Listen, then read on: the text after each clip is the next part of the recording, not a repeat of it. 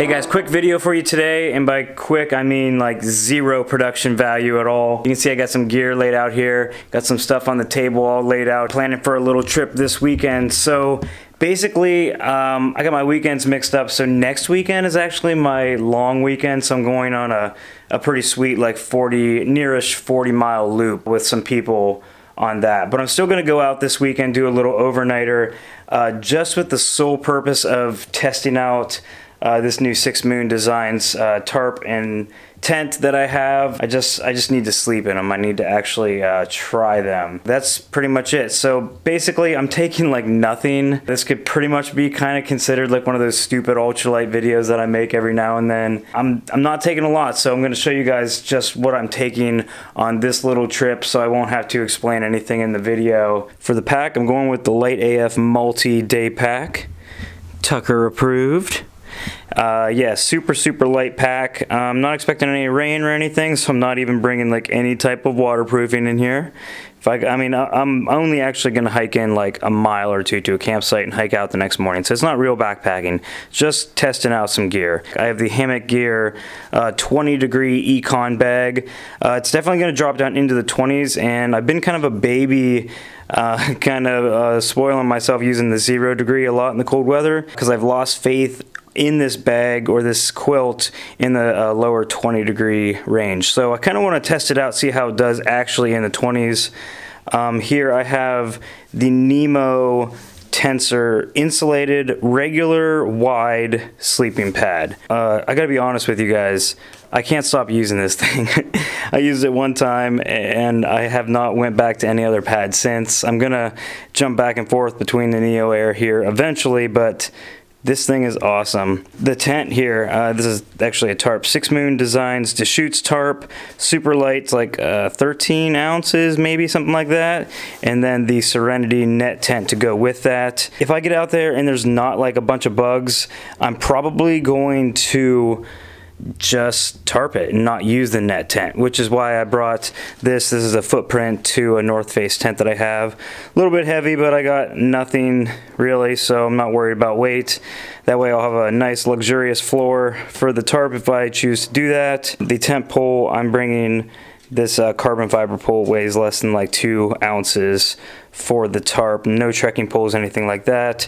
Here's my tent bag. I'm going to use these Six Moon Designs like MSR groundhog style stakes. Normally I use little titanium ones, but I'm just kind of trying these ones out.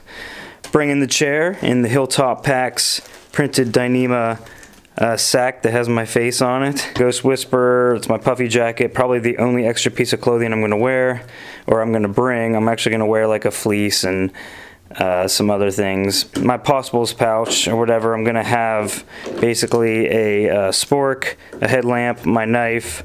Here's my food bag, but I'm not going to count that yet because I haven't done anything with it.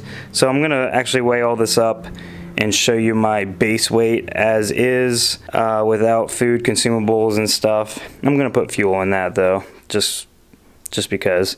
But so yeah, I have my phone that's gonna go in that bag. Here's my poop kit, goes in this bag. It's got toilet paper, hand sanitizer, the Deuce of Spades poop trowel or cat hole digger trowel thing. I have this tiny little, what is it, like a 4-ounce, I don't know what it is, fuel canister. I would bring alcohol, except I'm too lazy to go buy some right now. But that's basically just for coffee, oatmeal in the morning if I want to do that. So here I have my GSI Java drip. Now in order to use this, you need to have two cups so you can hook it up on one and pour it from another.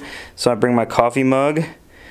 These are my Toaks pots. This is actually a Toaks 650 milliliter titanium pot. This is the Toaks 450, I believe, which actually weighs more than that because it's a cup and not a pot, which I didn't know when I bought it. My stove is actually a BRS, still new to me, so I need to really get more practice with these because I know they're easy, but I just haven't used them much. So I got my little pot holder so I don't burn myself, and there's a lighter in there. I also have this little pack towel that I skipped over. That's going to go in the bag with that stuff. And yeah, that is it. I might forget something. There's probably something I'm gonna throw in there last minute. I also need to retape my my pot koozie here. I ripped off all the tape because it was starting to come off anyway. So I'll retape that before I go. Got the camera positioned up on my coffee beans here. That's how lazy I'm going tonight, not even doing a tripod. But yeah, so this is just like a little bonus video for you guys, showing you what I'm going to be carrying, testing out this gear this weekend.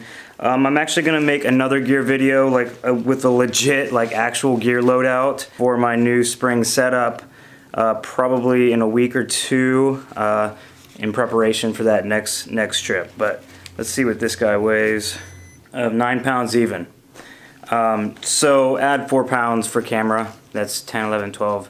13-pound base weight, pretty much with camera gear. Add in a couple bottles of water because I'm not bringing a filter. I'm just gonna pack in the water. You're really not supposed to drink the water there anyway. A little bit of food, so I'll be like a maybe 15, 16-pound pack loaded up with camera gear and everything else. So that's it. Just my little gear testing pack here. Super small bag. You can't really fit a lot in this anyway. Probably going to use the other LiteAF pack, my white one here, on the next trip, but that's in another video for another day. That's it. Little bonus video for you guys. Thank you for watching. Subscribe down below to catch this trip video and the next trip. Okay, I'm not going to say where I'm going next week, but it has been on my radar for probably 3 years solid. It's always been on the top of the list, just haven't made it yet. Which is funny because I was planning on going there and then I got hit up by people that were going. It just worked out perfectly. So yeah, I'm not gonna spoil that though. You gotta subscribe down below. Hit that notification bell beside it so you don't miss that surprise. And yeah, that's it. So thank you guys for watching and I'll see you in the next one.